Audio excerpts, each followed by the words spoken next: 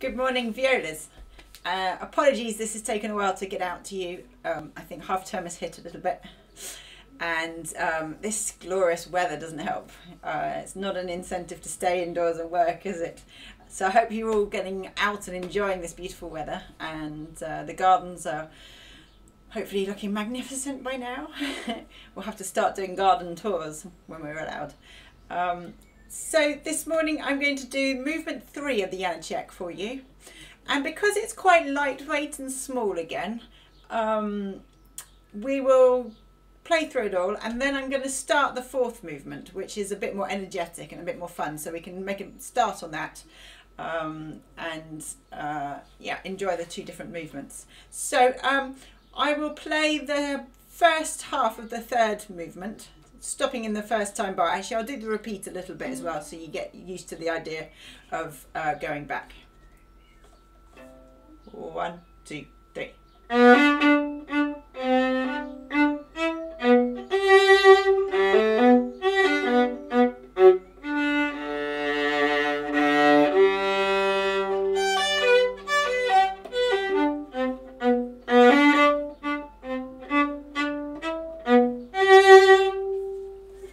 So it's all about dynamics. It's a light, sort of bucolic dance. I'm thinking sort of pastoral, lilting, and I think everything has to be placed and then replay with the dynamics. He's really playing around with the dynamics in a kind of, just to bring the piece to life a little bit. So really loud with a crescendo at the beginning, and then straight away to P, like this.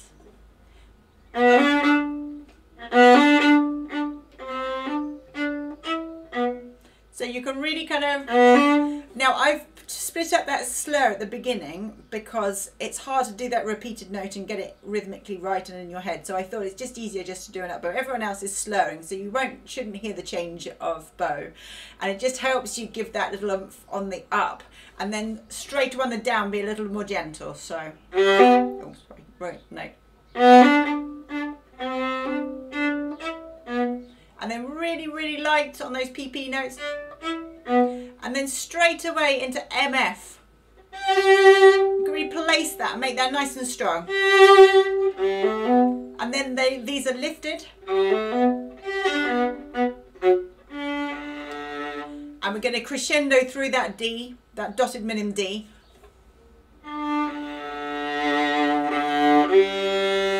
Nice big G, and then it's like you're sighing away.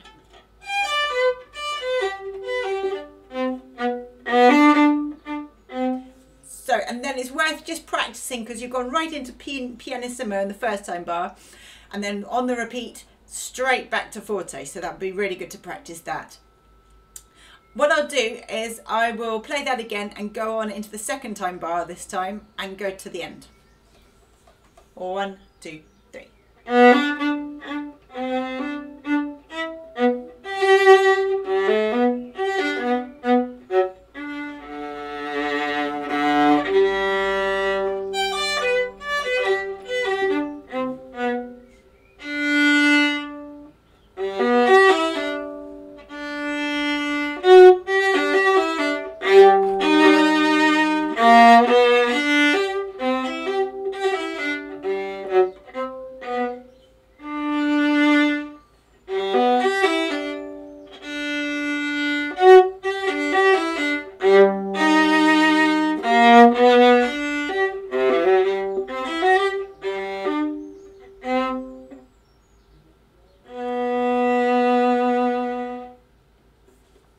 So again, in the second half, real contrast in dynamics. You have in bar 12 a lovely bulge, so really go to the middle of that bar. Sort of joyful. And then in bar 14, at the very end, the last crotchet of bar 14 is suddenly loud, and the whole of bar 15 is loud and a contrast. It's a sudden sort of emphatic exclamation, I think. So if I go from bar 13.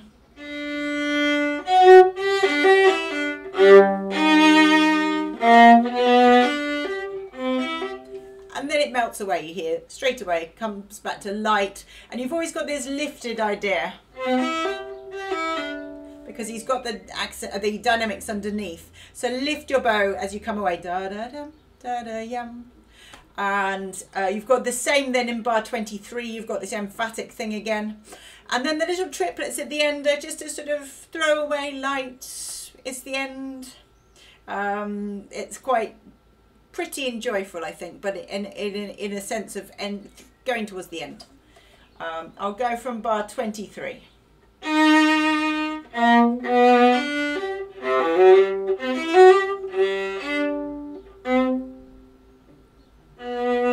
And I think we can have a lot of fun with the pause on the rest before the last note. So really put big glasses there or something just to make sure, because that could be quite a comedy moment. And we just pause and then all place the last note together, which would be really fun. So there's not very much to that little piece. It's very sweet and light and needs to just have a lilting feeling. So this is why I'd like to move on then to movement 4, the presto. Now this is much more of a feisty dance and potentially could go quite fast. Now I know it says staccato, but I don't think we want it really spiky. I think what he means is just don't play it détaché like our usual détaché stroke is. Not like that, but then not too spiky. So somewhere in between we have these sort of, I think of it, maybe the loud certainly as more marcato and kind of just that sort of detached feel. So that's the sort of bow stroke is. And as you get faster, then that will get easier and lighter. And so I will play up to the first time bar, and I'm going to play it really nice and steady for you to hear exactly how I'd like all the dynamics and bow strokes. 1, 2, 3, 1, 2.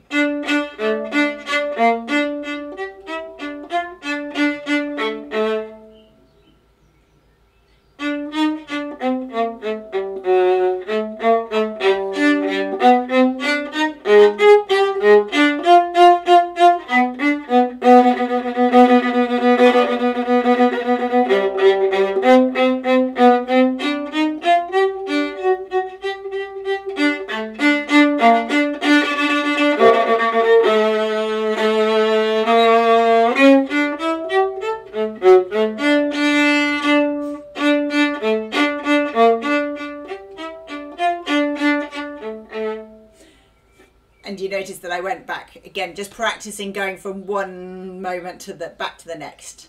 So that's a nice steady speed, and actually quite hard to make the viola sort of resound. You might have heard a couple of times there just because of the speed, I think, I hope. So I'll now play it up a little bit up to speed, and I think don't work too hard. Make the bow do the nice work, and we can get a bit of drama, I think, as we get faster. So I'll play it one more time for you. Back up a bit more to speed. 1, 1.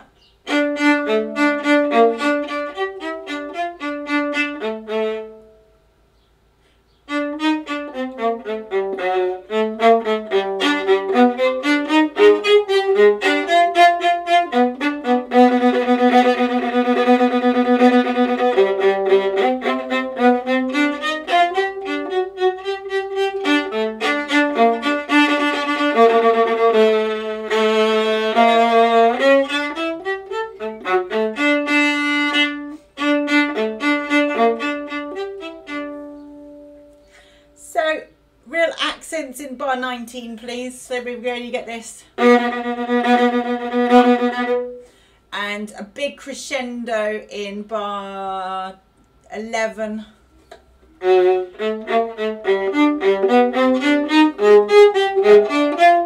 And it all quite exciting. And then back again, please definitely do the diminuendo in bar 26.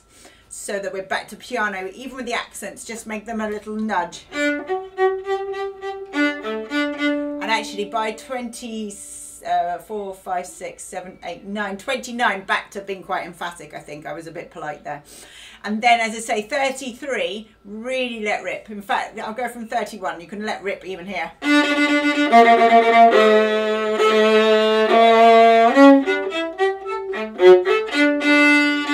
And it'd be great then if you can come right away from fortissimo to piano, that's going to be really exciting.